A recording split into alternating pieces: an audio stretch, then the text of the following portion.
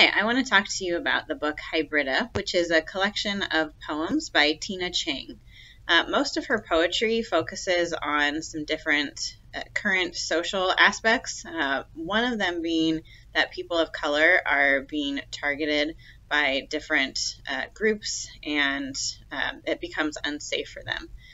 The reason that she chooses this as one of her main focuses is because she is Chinese and she married someone from Haiti. So she has a son who is both Chinese and Haitian, and she worries about his life and what will happen to it as he gets older, just because of the things that she sees around her. So she pours all of this emotion and worry and love into her poetry and just creates these beautiful pieces that causes you to kind of question the world around us and things that we can do to change it and things that we should do to make it a safe place for everyone.